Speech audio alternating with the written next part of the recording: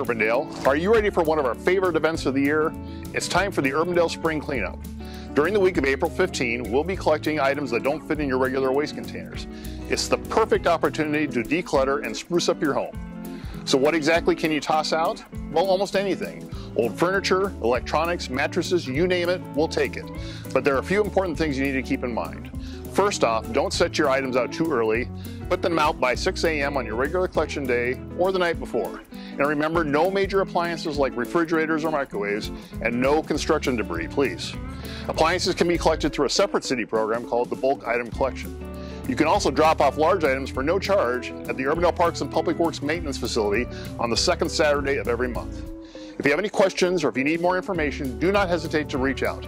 You can always call or email us. And have a great spring.